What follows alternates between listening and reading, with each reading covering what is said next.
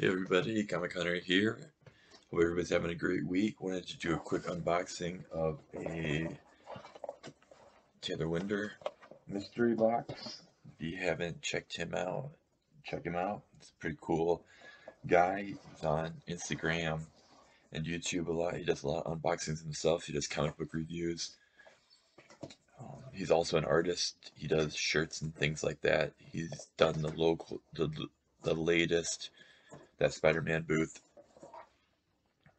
box as well. So he's on that Spider-Man booth, live shows a lot, stuff like that. So comments on a lot of videos, does a number of YouTube things as well, cranky old men, stuff like that.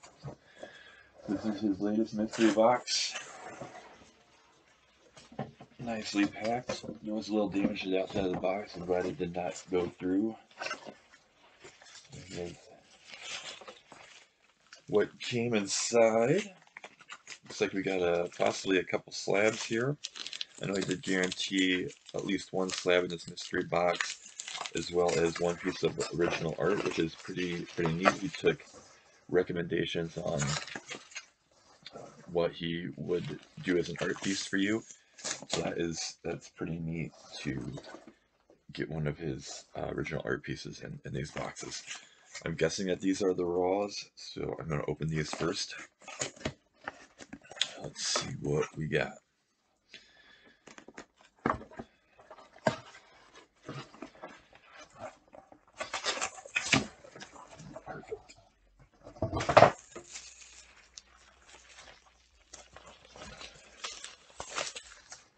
Alright, I'm not sure if there was an order to this or not, but here we go. First up, oh, there's the art piece. So that's Fantomex. That was one of the, he asked for three people. I said Spider-Man, Fantomex, and then Something is Killing the Children were my three picks. So that's pretty cool. I'm guessing that nobody else picked Fantomex as one of their favorite characters to get a sketch of. So I'm guessing that's pretty original. I don't agree. Oh yeah, there we go.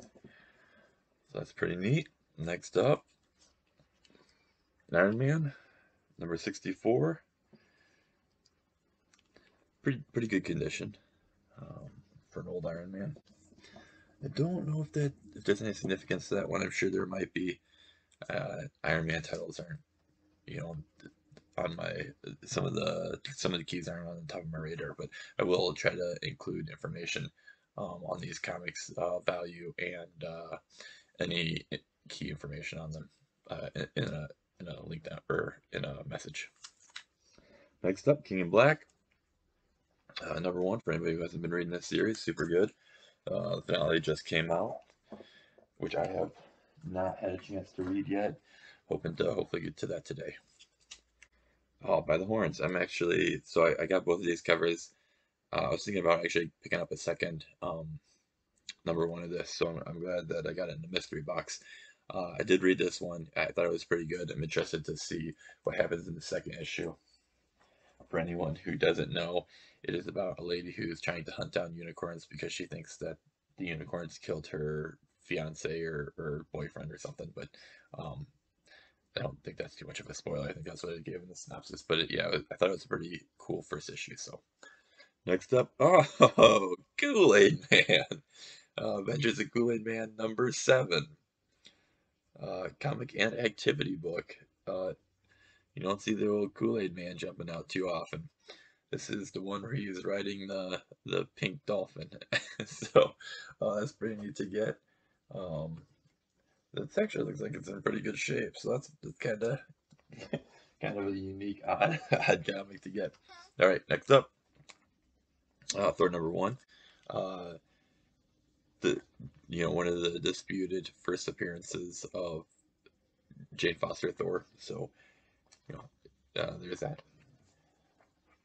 A lot of people go with I think it's got a Thunder 55 or whatever the last issue is in that, where it's like the future like 2099 Thor who's Jane Foster, but um, there's a lot of conspiracies about what her actual first appearance is, cameo and first full, but always a good book to have. All right, there's that J. Scott Campbell with a certificate of authenticity on the back there. Um, so this is limited to 4,000 issues. That is a pretty cool Campbell Black Widow cover. Next up, All Strange Academy. So do you have never copies of this one? Next up, Silk #1. I think that this is all these Silk #1s and Ghost Spiders are all have a lot of room to grow still, so it's nice to get that. What If Spider-Man? Alright, so this is the one I think that what if Spider-Man had saved Gwen Stacy?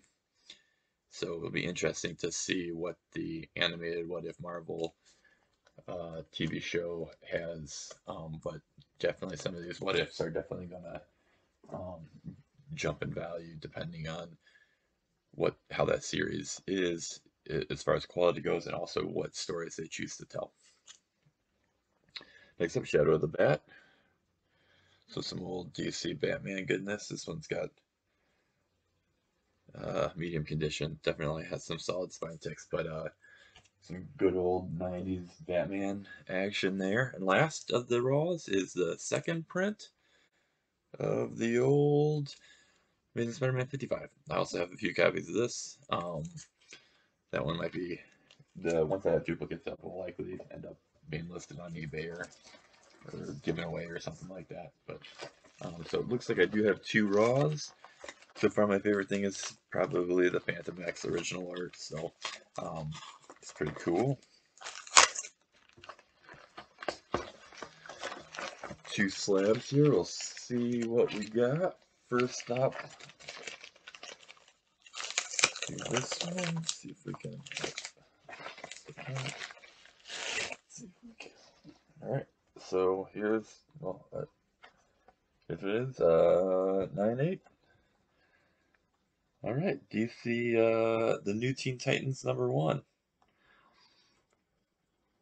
So that's pretty cool. I'm sure that has some value to it. Yeah. So new Teen Titans #1, very cool, 9/8. 2 slabs in this one. I do not know the value on this one, like I said, but hopefully I'll include that below. So I figure that out. And the next slab up is this one. Alright, so it looks like an older cover from the back. Oh, the Teen Titans set. So here's the older new Teen Titans #1, and that's an 8.0. So that's pretty cool. I did hear that the Titans show on HBO. I think it's on HBO. I have not seen it yet, but I heard that that's really good. So thinking about checking that out. Anybody who hasn't started watching Invincibles or Winter Soldier and Falcon, I'm not sure if that's the official title, but I think that both of those are really good. And the episode of Winter Soldier and Falcon that came out today completely changes the landscape of things a little bit. So I definitely recommend that series. And for anybody who doesn't know, kind of Invincibles, it's not a light cartoon, but it is pretty good. It kind of goes a little bit in the same light as The Boys, not quite to that extent. Um, but they're both pretty solid TV shows. So I think that comic shows on TV and in TV series is going really strong right now. I do want to check out that Titans to see how good that is. I think that both of the new Teen Titans books probably have a little room to grow, especially with the Teen Titans Academy or whatever that new title is that has the first issue out. The first issue is pretty good. Some of these kind of younger the books where the people are in schools have turned out to be pretty solid. So hopefully DC can keep that title strong. I mean, Strange Academy stayed strong. Children of the Atom was kind of a mixed bag for the first issue. Had kind of an interesting ending that I think that will be the mystery that we'll be trying to solve throughout the next few issues. Anyway, I'm kind of getting off topic of this mystery box, but I thought it was really good. Um, I can't remember what. I'll also put the price down below. I can't remember what I paid for it now off the top of my head, but um, two really cool slabs, a number of really cool individual books, and then that art print, which was super awesome for a Phantom X fan, even though he hasn't been in very many X-Men titles lately after the whole um, Xavier stealing his body and stuff like that. When it For anybody who doesn't know, one of the cool things about Phantom X was, at least they've said so far, he was in the 616 universe. He's unique, so he's not supposed to be in any of the other multiverses, which I think was something that was kind of cool and unique to Phantom X. But once again, I'm rambling, so hopefully everybody has a great weekend. Thanks for watching. Once again, Taylor Winter, I'll include all this information below, but hit him up if you're not already subbed or haven't already checked him out. Thanks for watching. Comic Hunter out.